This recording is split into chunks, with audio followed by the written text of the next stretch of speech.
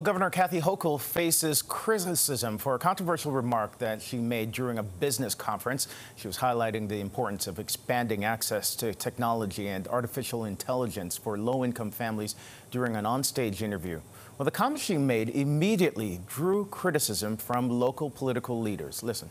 Right now we have, young black kids growing up in the Bronx who don't even know what the word computer is. They don't know. They don't know these things.